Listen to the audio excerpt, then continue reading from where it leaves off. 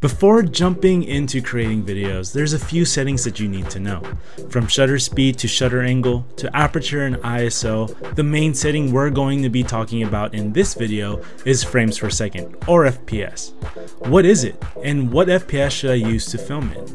Now, we're not going to go into a deep dive into what FPS you should use per scenario. However, we will be going over the basics in this video to get you going. Before we start, let's answer the question, what is frames per second? In short, FPS is the speed of which a sequence of images show on the screen, as a result making motion. Video is simply a lot of stills put together in order to record and play back movement. The higher the FPS, the more images the camera captures. The lower the FPS, the less images. The most common FPS setting most people use is 24 frames per second. This is because at this rate, this is the most natural looking to the human eye when it comes to motion blur. Why is motion blur so important? Well, it's one of the few things we can physically see that differentiates whether something looks realistic. At 24 FPS, the motion blur is similar to how we see it in real life. It's natural, which is why this is the most common frame rate most people choose to shoot at. However, there are instances where you would want to shoot at a higher frame rate, such as 60 FPS, in order to smooth out the motion.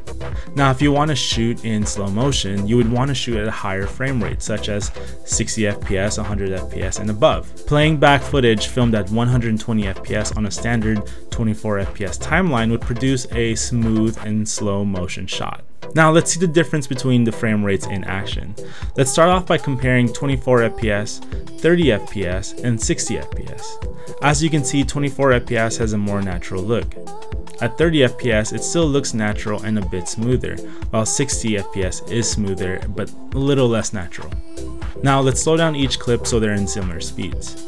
For this test, we're slowing down the 24 FPS and 30 FPS footage to somewhat match the speed of the 60 FPS footage converted to the 24 FPS timeline to show why it's important to film at a higher frame rate to show slow motion. From the start, you can see that 24 FPS and 30 FPS is a little bit choppy, even though it's filmed at a similar setting.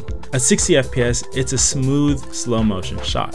Again, this is because there are more frames to play back at a higher frame rate, which makes it perfect for slow motion. At the end of the day, the FPS setting is totally up to the creative. Different rates really depends on what you're trying to capture. Again, this is just a basic explanation of what FPS is and the difference of each setting. If you like this video, hit that like button and subscribe for more videos. See you in the next one.